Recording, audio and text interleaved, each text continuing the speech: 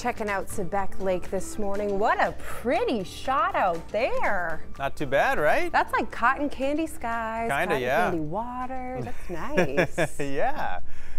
Northern Maine, Sam, during this weekend so far, we're about halfway through it. Yep. Has actually been really, really nice. A lot of the weather watchers up north have been checking in this morning saying, hey, this is some pretty good weather. I mean, it's been sunny. It's not exactly hot, but We'll take it. Take it, right? It's in the 60s. Also from Central Maine and the Central Maine Highlands, Milo. This is the Sebec River, and that's West Main Street. And you can see that there are some clouds up there, but they're thinner clouds. And we'll squeeze out some pretty decent weather up north again today before, we really get into the rainfall tonight and tomorrow. Portland's high yesterday, just 50 degrees. I mean, I joked on my Instagram yesterday, said, hey, everybody, have a happy St. Patrick's Day weekend, because it kind of feels like March or April. You can check my Instagram. It's Todd_Gutner. You can follow me on that. Lewiston, Auburn, 52. Augusta, 54. Not so bad in Bangor. It was almost 60. And there you go. Millinocket and Caribou, 60 to 65. That's decent weather. That's happy stuff. And that's up near an area of high pressure. But closer to the low, we already do have some isolated showers roaming through Lewiston, Auburn, and our capital, Augusta, Waterville, and a few sprinkles at the mouth of the Penobscot, too. Temps are in the 40s right now. There were some frosty spots up north and in the mountains this morning where it was clear. Temperatures dipped down to around 31, 32 in several communities.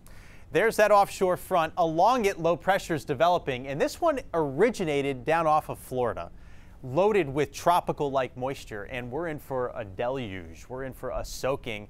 Gotta say, we really need it, but it's gonna pour later tonight and tomorrow morning. Sunshine up north, cloudy across the south, even a few isolated showers. Chilly out there. Midday, the clouds thicken, and here come the showers again, draped right along the coastline, already getting wet. Breeze picking up out of the northeast, too. It's gonna be cold, it's gonna be raw. The sun, though, hanging on to northern Maine, so if that's where you wanna go, or if you want to see it, that's where you got to go. You got to drive a little bit. Afternoon and evening, those rain showers get steadier. They work deeper inland, and we're going downhill across the rest of the state. And the deeper you go into the evening and into the night, the steadier the rain is going to get, and the heavier it's going to get too. I wouldn't be shocked if we hear some rumbles of thunder, like if you're awakened later tonight by the thunder, or maybe just the heavy rain pounding the roof later on tonight. All right, look at this spread in temperatures. Pretty nice stuff for Caribou, 65. Just downright rude in Portsmouth, 49, and close to it in Sanford and Portland. And Lewiston's 52, Waterville 54, respectable for Bangor, 55 degrees, but still way below the average. Heavy rain tonight, heavy rain tomorrow morning, and sadly it's going to continue through the middle of the day before starting to let up a little bit in the afternoon, although still kind of damp tomorrow afternoon. Almost a washout, sadly. For Memorial Day.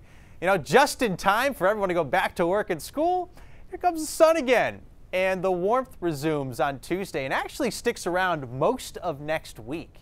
Our temps will be above where they should be, in the 70s, if not 80 degrees. Now, this is what you got to focus on. It's the silver lining. We desperately need it. We're running huge rainfall deficits this year, and this is seriously going to help. Many, if not all of Maine, getting an inch, maybe even 2 inches of rain out of this, except the western Maine mountains in Coos County, New Hampshire. So this will help the farmers out. This is going to help your lawns out, your gardens out, and hopefully your wells out too, because those are running real low also. Small crafts are up, seas 5 to 8 feet, northeasterlies gusting to 30 knots for all you folks that put your boats in this week. Sorry. Next weekend though, next weekend looks a-okay to use them. Showers return, especially this afternoon, highs in the low 50s, heavy rain tonight and tomorrow. Sun's back on Tuesday. We're back into the 70s also, close to 80 on Wednesday. Now the humidity levels are going to start to creep up, and that'll lead to shower chances on Thursday, but no washouts, not at all. And then the chance for a thunderstorm on Friday. And there's Saturday. Look at that. 80 or higher next weekend. Not too bad.